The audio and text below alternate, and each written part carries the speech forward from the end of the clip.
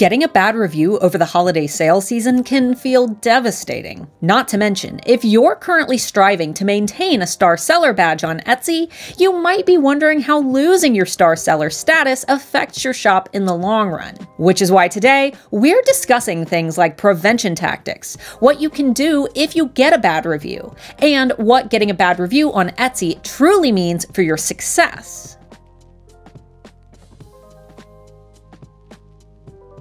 For those who are new here, my name is Starla 𝔸𝕚𝕝, founder of the Handmade Alpha Academy for Etsy sellers and manager at eRank.com, Etsy's most popular SEO tool. And over the next few weeks on Etsy, we can expect a huge spike in traffic as we kick off the holiday shopping season. In fact, in Etsy's 2021 Q4 report, Etsy revealed that the platform saw $43,000 per minute in gross merchandise sales during their 5-day Cyber Week sale. Though Etsy will technically begin their sale a little bit earlier than that. I'll go ahead and put the exact dates for that up here in the corner. And if you haven't started preparing for this sale already, you seriously do not want to wait. So be sure to click the link up here and down below to grab my free Black Friday toolbox, which includes a daily checklist, tutorials, a holiday graphics pack, and a group coaching call with me taking place on November 12th. If we head over to eRank.com, we can see that searches for the word Christmas are already on the rise, and this uptick in holiday shoppers means two things. One,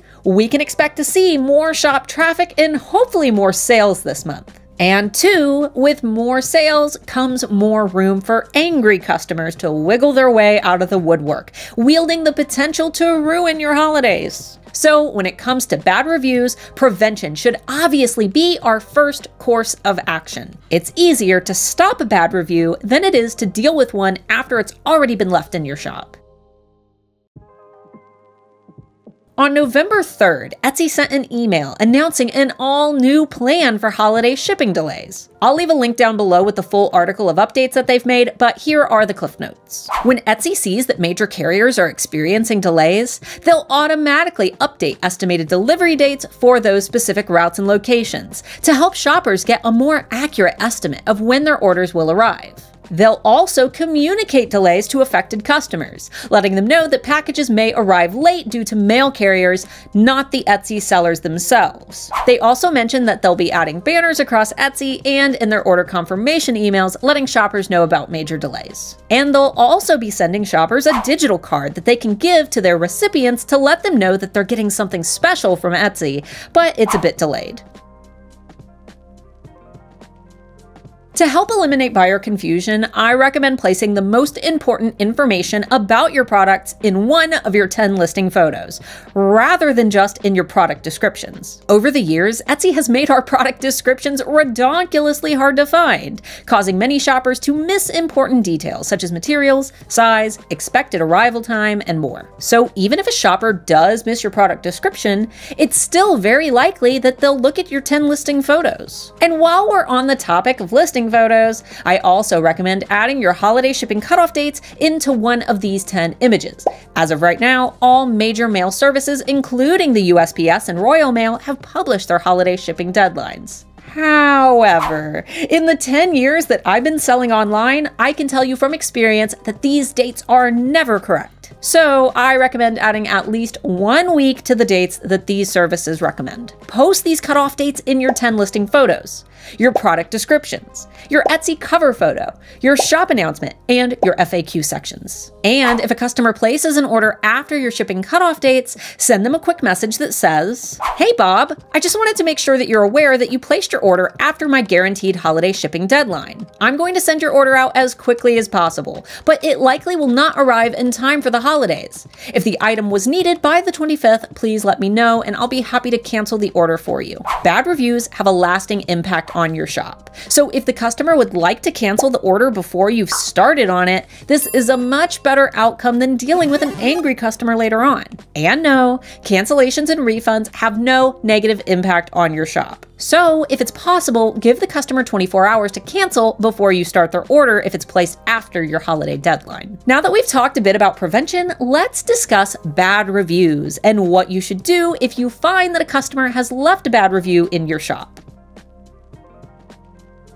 It's important to note that though it may feel a bit upsetting, a 4-star review is not considered a bad review. So if you receive a 4-star review on Etsy, don't panic. If it's truly something that's bothering you, reach out to the customer with a message that says something like, "Hi Bob, thanks so much for your review. I'm always looking for ways to improve my products, so if you have a moment, could you please let me know what I could have done to earn a 5-star review? Your feedback helps me to learn more about what I can do better. Have a great day." Now, let's assume that you have a review that is 3 stars or less. On Etsy, you have the option to respond publicly to reviews, which gives you the opportunity to let other shoppers know how you handle situations such as these. But wait, don't rush to respond to that negative review yet. Once you respond publicly to a review, it's locked in. The customer can't change it, and Etsy won't remove it. So it's important to first see if anything can be done about the negative review. Etsy removes negative reviews that violate any of the following policies. If the review contains private information, if the review contains obscene, racist, or harassing language or imagery, if the review violates Etsy's anti-discrimination policy, if the review contains prohibited medical drug claims, if the review contains advertising or spam, if the cause for the review contains only things that are outside of the seller's control, such as a shipping carrier, Etsy themselves, or a third party. Now, this is a big one, because if the customer mentions USPS, Etsy, or if they say something like, "I could have bought this cheaper at Walmart," you may be able to get this review removed. If the review contains threats or extortion. For example, if the buyer says, "I'll remove the bad review if you send me another item," this would qualify as extortion.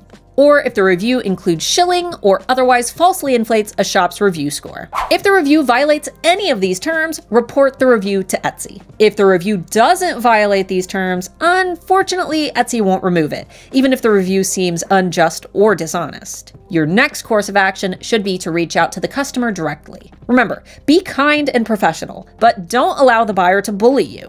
"Hey Bob, I was so sad to see that you weren't happy with your most recent order. I'm always happy to fix any issues with my items and would love the opportunity to make the situation right for you." Then, if possible, give the customer a few options to select from. This little psychology trick will allow the customer to feel control over the situation, giving them a sense of ownership over the resolution that they've chosen. A few examples might be, the customer returns the item for a full refund. The seller issues a partial refund or a refund for the shipping price, which is ideal for items that arrive late or damaged. The seller offers a coupon for a future purchase. The customer sends the item back to the seller in exchange for a different item. These are just a few ideas, so try to choose at least 2 that you can adapt for your own business model. After the customer has selected their ideal resolution, and assuming that they're being polite in their messages, you might say, "Thanks so much, Bob. If you're satisfied with this resolution, it would help me a lot if you considered updating your review to reflect your experience once XYZ has arrived. And please don't hesitate to let me know if you have any additional questions. I'm here to help."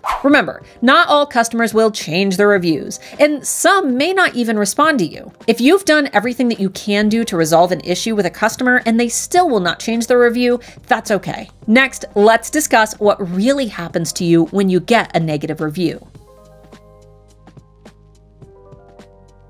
Assuming you can't get the review removed by Etsy and the customer is not willing to change that review, it may be an appropriate time to respond publicly to the review. And keep in mind, the customer who left the negative review likely won't even see the response, nor will they get a notification about it. Because ultimately, this response isn't actually for them. It's for other shoppers who see the negative review, and you should write it not as if you're addressing the customer who left the bad review, but as if you're addressing future shoppers. For example, if someone said, "This product was too small, very disappointed," you might respond with, "I apologize that you were not happy with the size of your item. All product dimensions are listed both in my listing description as well as in my listing photos. Please reach out to me if you would like to work towards a resolution. I'm always happy to help." This tells future shoppers that the negative review was left without the customer seeking a resolution directly from the seller first, and that the issues with the sizing were not at the fault of the seller. When it comes to getting a bad review, it can feel incredibly disappointing and sometimes even infuriating when the review seems unjustified. But as long as you aren't allowing negative reviews to pile up in your shop, bad reviews aren't the end of the world. Use them as an opportunity to learn how you can improve your product and how you can express stress important information that customers may just be missing. And moving forward, your best course of action is to strive for amazing customer service in an effort to bury that negative review under a pile of positive reviews. If you snagged my free Black Friday toolbox that I mentioned at the beginning of this video, the SSAR swipe files included in that package can actually help you to do this even faster. Now, for those who are striving to maintain star seller status, you may be wondering what will happen to your shop if you lose your star seller badge. Will you lose your search ranking?